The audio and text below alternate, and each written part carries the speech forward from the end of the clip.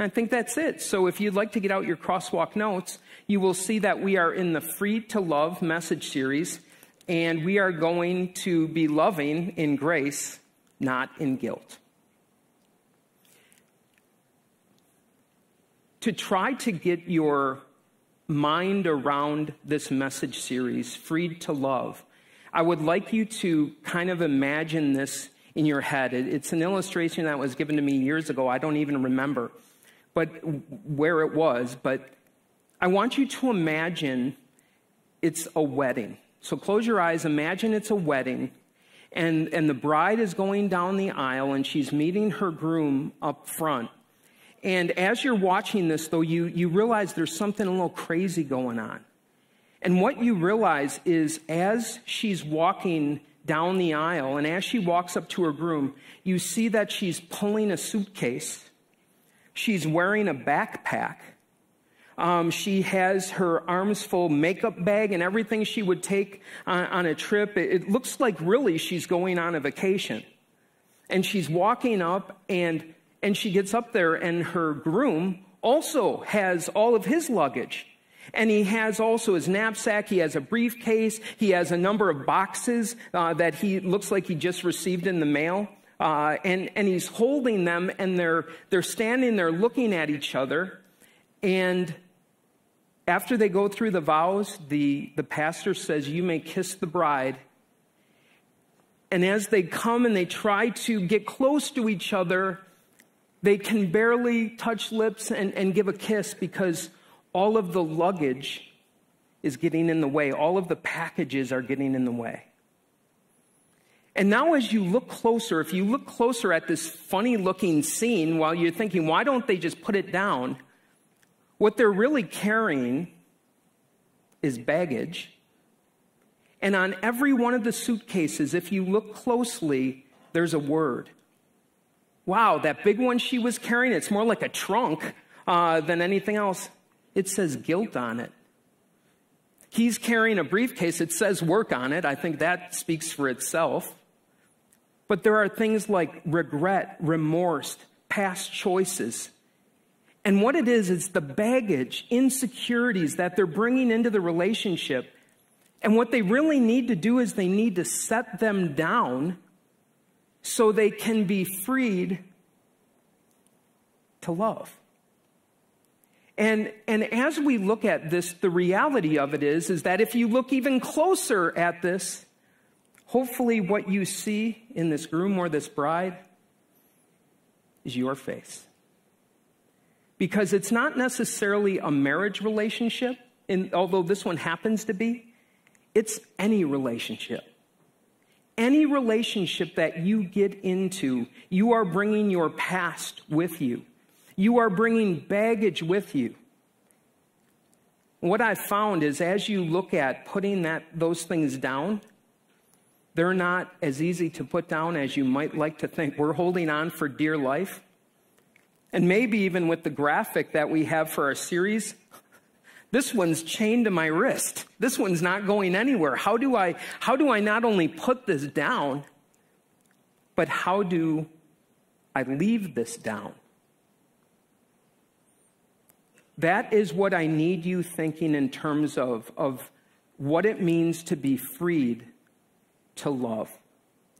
What are the things, what are the pains, what are the hurts, what are the heartaches that I have brought up to this moment in my life that is keeping me from getting close to the people that I want to get close to the most?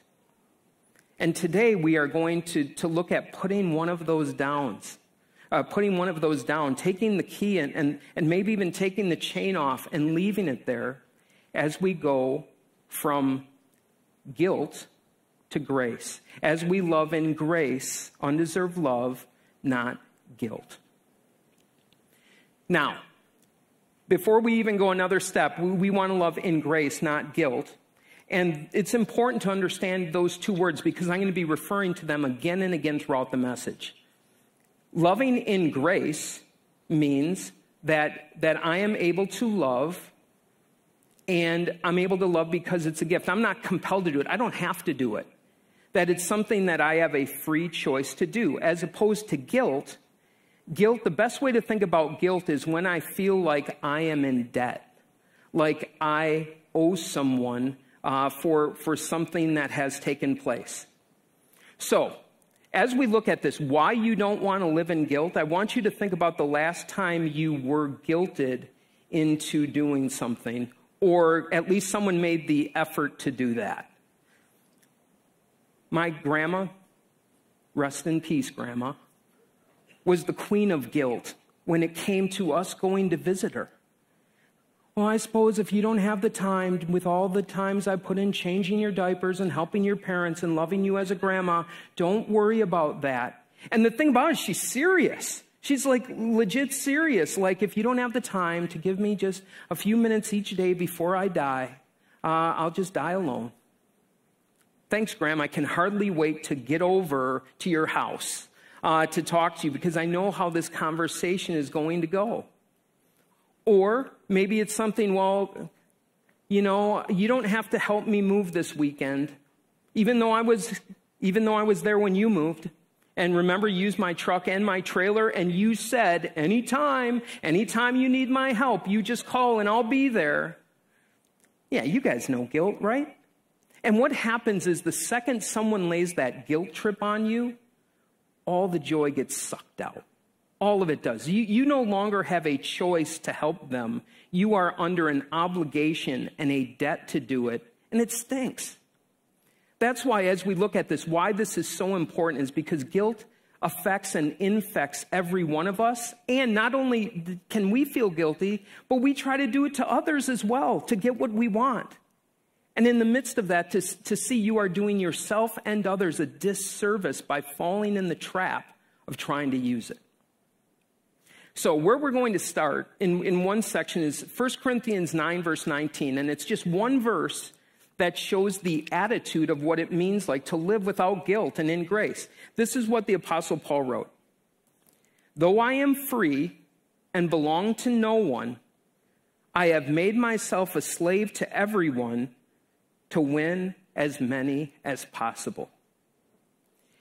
And what Paul is pointing out, the Apostle Paul is pointing out, is that as a Christian, I am both a Lord, I am someone who is free, completely free, subject to no one, and at the same time, I'm a servant, I'm a slave, subject to all. Why don't you put that in the blank right now? A Christian is a free Lord, subject to no one, and a Christian is a dutiful slave, subject to all.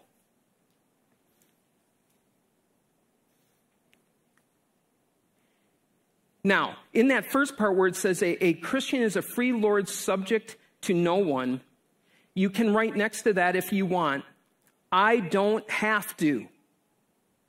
I don't have to. I don't owe you anything. And as we look at that, I can say that to you, and here's where it almost gets blasphemous. I can say that to God. And the reason why I can say that to God is because when it comes to guilt and what I owe God, Jesus paid it completely. And so as I stand before God, I stand perfectly forgiven through the blood of Jesus Christ, and I don't have to do anything. Jesus has done it for me. That's craziness. That's crazy talk. And we're going to get to the crazy talk later to see where this can go south. But just bear with me for a minute. I don't have to do anything.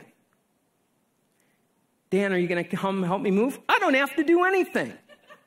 Dan, do you want to do? No, I don't have to. Wow, how liberating is that? No guilt, no past, none of it. I don't have to. I'm a free Lord subject to no one. But then the second one is, a Christian is a dutiful slave subject to all. A Christian is a dutiful slave subject to all. Listen to this. This is the eye-opening moment that changed my life after 54 years of not understanding this. So please listen. By the first one, I wrote, I don't have to. By the second one, What I had been writing for 54 years was, I do have to. That's not correct. The words that go next to the second one, next to a Christian is a dutiful slave subject to all, is I get to. Write those words down. I get to. And so what happens in the midst of this is, because I have been freed by Jesus Christ, because my sins have been forgiven, now as I look at my life, I look at it as an opportunity to show love to God and to others. And I can be like a kid in a candy store, choosing how I am going to show thanks for God's love in my life. What I had been doing so many times is that I have to. And it was ruining me. It was ruining my ministry. It was ruining relationships with family, ruined my relationship with my grandma. Because I let her do it. I let her use that guilt. Now, how do we do this then? How do I have this in a practical way, take this freedom that I have been given through Jesus Christ, and this reality that I am also a servant, that I have been created to love God and love others, and how do I practically live this out in my life? That takes us to Galatians chapter 5. And this is where we're going to be for the rest of the morning. And that is Galatians 5, verse 1. It is for freedom that Christ has set you free. Stand firm then, and do not let yourselves be burdened again by a yoke of slavery. It's for freedom. It's to be free and enjoy this freedom from sin that I have before God and before others. It's for freedom that Christ has set me free. It's for freedom that Christ has set you free, so that you are free to live a loving relationship with God, with Him and with others.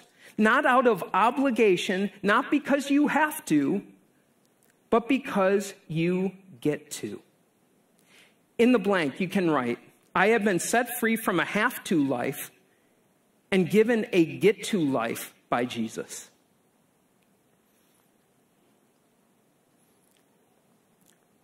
I've been set free from a have-to life and given a get-to life by Jesus. Because that has happened, do not let yourself again be burdened by a yoke of slavery. That yoke of slavery, I want you to write the word trapped next to it. I don't want to live a life in which I feel like I am trapped.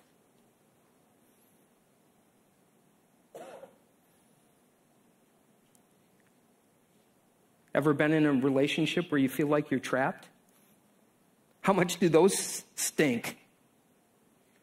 And so the question is, how real do we want to be about this?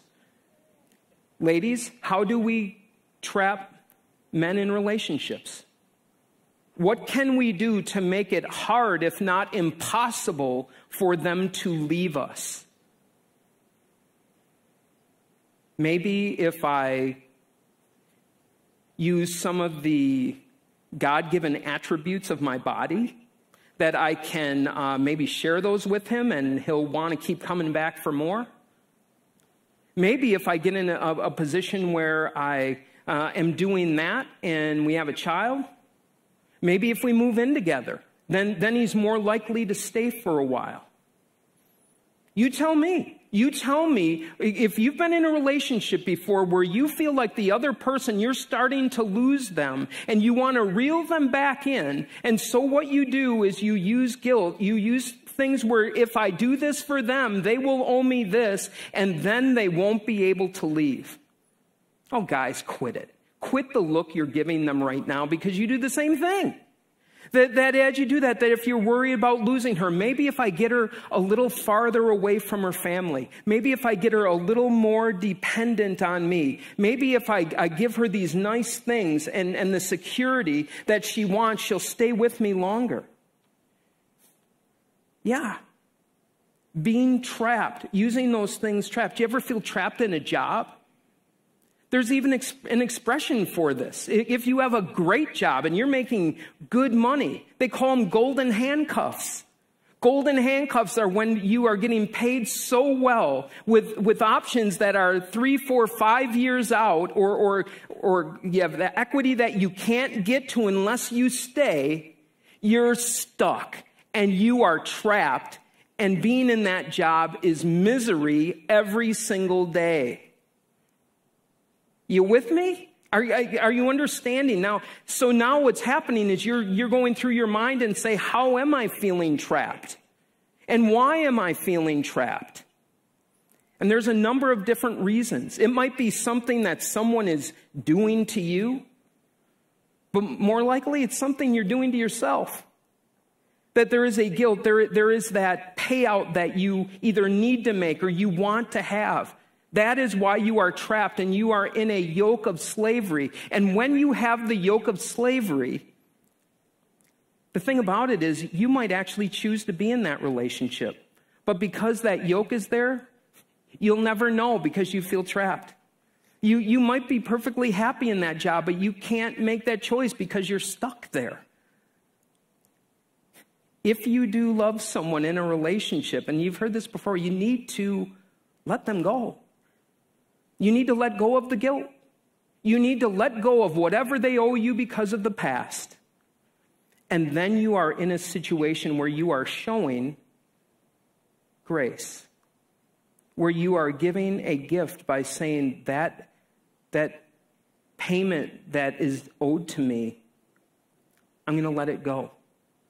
Let's start out with no debt whatsoever, on the same playing field, so that we can actually now choose and be free to love. If you think this is true in a relationship with people, it's even more true in your relationship with God. The number one question that I have been asked as I teach the Bible goes all the way back to Genesis chapter 2 and 3, where Adam and Eve fell into sin. And the question is, why did God create the tree of the knowledge of good and evil? Why did God have to put that tree there? Because by putting it there, if God knows everything, he knows that they were going to fall into sin, blah, blah, blah, blah, blah. And so what you're asking me is, why doesn't God keep us on a chain, and every time we get towards the end of the chain, give us a yank back? Because God does not trap you in a relationship. That is not love. That's like asking, how come if you find the woman that I love, why didn't I just chain her in my house until she learned to love me? Hi, Tanya. That might be truer than I like to. Anyways, you look at that. Who does that? A psycho does that. They make horror movies about people who do that. And we wonder why God doesn't trap us in a relationship. And the reason why is he wants to do away with guilt. He is going to show you grace. He doesn't pull you in by the chain to love him. He draws you with forgiveness and love and peace and says, be my child. So why do we even do that? Okay, so you look at this and you say, who wouldn't want a relationship like that? Not a have-to life, a get-to life. Here's the problem. Mark my words. I tell you that if you let yourselves be circumcised, Christ will be of no value to you at all. Again, I declare every man who lets himself be circumcised that he is obligated to obey the whole law. You who are trying to be justified by the law have been alienated from Christ. You have fallen away from grace. So now in our relationship with God, that we look at this, and guilt is kind of a crazy thing. Guilt inside of us. When someone says you're forgiven, when God says you are justified, you are declared not guilty of your sin, there's still a problem we have. And that is feelings of guilt. Feelings of wanting to make up for the wrong that I've done. And now, how am I going to do this? How am I going to feel better about myself by doing things that will make, in my mind, God now like me? Maybe I can try to win his love back. You might be listening to that and going, actually, that doesn't sound bad. Because if I want to live like I owe God and then I can show him nice things, then, okay, I'll put it to you this way to show how twisted it is. Imagine that my child was in a car and she was driving and she got in an accident and was killed. And I find out that the car maker knew that there was an issue with that car, with the steering wheel and the brakes. They were fully aware of it. But rather than go through all of the payment that would need to take place to fix the car, they decided to roll the dice, and they feel that it would be actually cheaper for them to do a payout of an accident than it would for them to do a factory recall. Just a business decision. Now I want you to go through the process, and I pray that none of you have had to, maybe you have, of them putting a dollar amount on your child's life. You tell me when the payment's going to be enough. You tell me when you're going to get to a point and say, okay, now I'm good with it. Now I'm good with what you've done. It's insulting. You can put that on there, but it will never be enough payment. You can start, you can try, but the only way that you can get past something like that is not through the payment, or they're never going to satisfy you. Ultimately, the only answer is grace, forgiveness. Even on a calculating, cold heart that would take your child's life and try to put it in monetary numbers, that is the only way past. You see, next to guilt, the flip side of that coin is self-righteousness. And so what happens is when I feel guilty and I try to do good things that make up for the bad things that I've done, at some point I feel like I get even. And then at some points, I feel like I even get ahead. And so in that relationship that I'm in, I no longer feel guilty. I feel superior. Now I'm in a position where, I've been waiting for this for years. They owe me. Now the tables have turned. Now I'm in the driver's seat. Now I get to guide these discussions and where we go. And God says, don't even try in your relationship with me. Your attempts at self-righteousness are not only embarrassing for you, but they make God sick. As he thinks about the arrogance of us thinking we can pay our way out of the death that we cause for Christ because of sin. In the blank, you can write, a performance-driven life. A performance-driven life negates the work of Jesus. It negates the work of Jesus, that I don't need grace anymore. It obligates me to keeping the whole law, that God says, you know what, if you're going to try that, you have to be perfect. And the very fact that you have guilt in the first place shows that you're not. And it leaves no room for grace.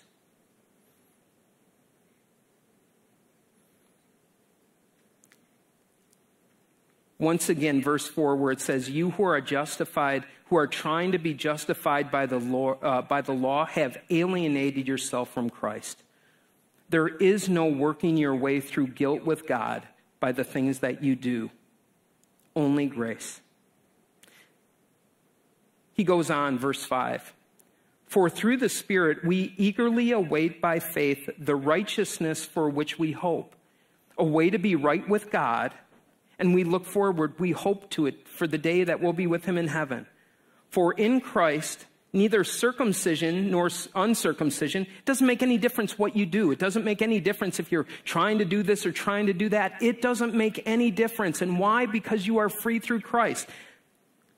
Circumcision nor uncircumcision has any value. The only thing that counts is faith expressing itself through love. I am now free to love. In the blank, you can write, I am free to love when I abandon my performance. I am free to love when I abandon my performance and focus on Jesus payment. I am free to love when I abandon my performance and focus on Jesus payment. Pastor Jeff and I have been working together for 8 years, and other members of the staff. But Jeff and I have gotten very close personal relationships. And one of the things that he has pointed out to me probably many more times than he should have needed to, I'm just going to tell you, I am one of the worst guilt-ridden people in the world. That guilt ruins my ministry, guilt ruins my relationships, and guilt makes a thing that I would love and choose to do every day of my life feel like something I want to run away from as far as I can.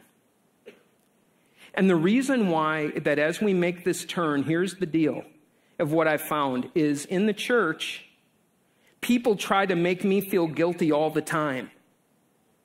And they do it in ways where they kind of equate me with God, which I'm sure I'm not. Maybe that's the problem, Dan. Is they equate God being there all the time and filling their every need with me doing it. Or believing that I should do whatever it is they want me to do. And you know what? It would probably be therapy for me to go through my emails and just read through them with you as a church, to just watch the attempt of using guilt to try to get me to act. And I'm just going to tell you, it works. It really does. That there are times when it's just like, oh man, that I don't know what it is. There's something about guilt that makes me feel better than if I do something to try to placate them or make them happy. I'm telling you, if this will destroy me and my ministry, period, and you. And this is where I've landed, is this. I am not a victim here. I'm not. When it comes to people trying to make me feel guilty, I can say it in those terms like it's something people are doing to me, but there's only one reason why that works, and that is because I let it work. That it makes me feel better about myself in some strange way, and then it takes me to that other part where, Dan, once you start to do that, you're obligated to the whole law. You've gone away from grace in your ministry and now a works-based ministry, so people will like you by what you do and say you're better than another pastor. It's like, oh my gosh, what is wrong with you? And the answer, though, is in these verses. And in these verses and also in this fill-in, I am free to love when I abandon my performance and focus on Jesus' payment. I'm telling you, that is the only way out. If you feel like people are trying to use guilt on you and that it's working, you have got to take ownership and understand that's your problem. And the way to be free to love them is to go back again and again, every day, multiple times throughout the day, and say, I'm free, and I'm subject to no one. I don't have to. And I'm a slave, dutiful to all. I get to. And God directs me on how I get to do this in my life. This is huge. This is something I want so badly for you in all the relationships you have, because I see people who are miserable, and the biggest reason why they're miserable is because they feel trapped. And there is tons of guilt and very little, if any, grace. And so the grace comes from outside of you through the cross of Jesus Christ. It starts in your relationship with God, that he says, we're good. You are forgiven. You are loved. And going back again and again and again and taking that relationship with you into your life.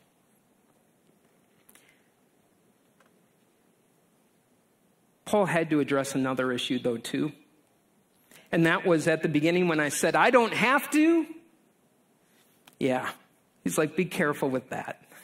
Be careful with that. And this is what he said. You, my brothers and sisters, were called to be free, but do not use your freedom to indulge the flesh. Rather, serve one another humbly in love.